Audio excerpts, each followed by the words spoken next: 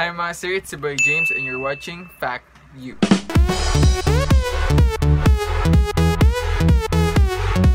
Hi mga sir, so ngayon ay sasagutin ko na yung mga never have I ever questions na tinanong niyo sa akin sa social media. Let's go! Never have I ever fake a number. I have. Yan, kasi may mga times na kapag hindi ako komportable sa isang tao tapos bigla niyang hinihingi yung number ko, instead na i-reject ko siya, nagbibigay nila ako ng fake na number. Good luck na lang sa pagsasendan nun. Never have I ever installed a dating app. I have. Yan, na-try ko na. Siguro isang beses. Hindi, 2 beses. Hindi, tatlo ata.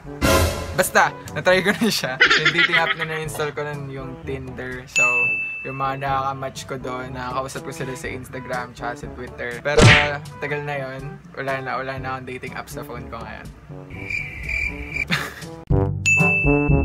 Never have I ever nagpakatanga or naghabol sa pag-ibig. Siguro, I have never. Kasi once you're in love, hindi mo na alam kung nagpapakatanga ka or naghahabol ka na para sa pagmamahal ng isang tao eh. Kasi pag in love ka, parang okay lang naman lahat. Tsaka, hindi ko naman pinagsisisihan na ginawa ko yan. Kasi, mahal ko naman yun.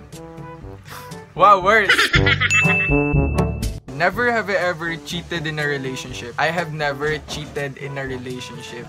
Kasi kung di mo naman talaga mahal yung isang tao, pwede mo naman siyang diretsahin na di mo na siya mahal eh. Kasi manggago ka pa, diba? Bad yun, bad yun. Never have I ever stalked an ex on social media. I have. Oh, na-stalk ko na yung mga ex ko sa social media. May screenshot pa ako ng convo namin eh. Pero dinilit ko na.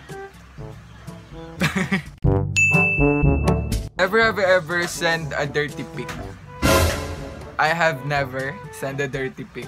Siguro dirty video. Never have I ever nag-cut class. I have never. Pag college ka, hindi mo kasi na-consider yun as cut class eh. Pag walang prof, magkakayayaan na yan umuwi or kumain sa labas. Ganun yung buhay ng college. Never have I ever paid for sex. I have never paid for sex. Explain ko pa ba? Never have I ever hiki. Nagkahiki. I have never. Yeah, never pa ako nagkakahiki. Siguro kalmot. Nagkaroon. Kaya ako sa parents ko. Never have I ever kinuha yung sabon na nahulog sa toilet bowl. Oh, I have.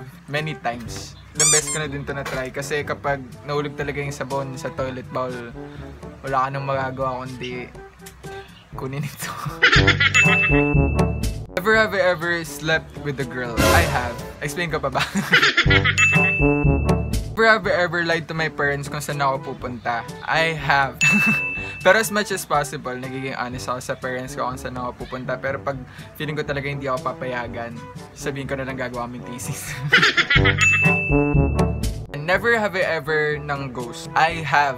Nakapag-ghost na din ako. Hindi naman sa intentional. Kasi sobrang tamad ko talaga, as in like wala akong energy mag-reply sa mga messages ng mga tao. Hindi ko alam kung bakit ako ganun. Basta pag may mga times na tinatamad ako mag-reply, hindi ako nagre-reply talaga, like umabot ng isang araw or ganun. Never have I ever smoked. I have never. Isa to sa mga bisyo na hindi ko pa natatry at wala akong balak i-try dahil mahal na mahal ko yung lungs ko at masyado akong pinapahalagahan. Wow, worse! Pinapahalagahan ng aking health at baka masumbagang takakaran tayo ni Marites.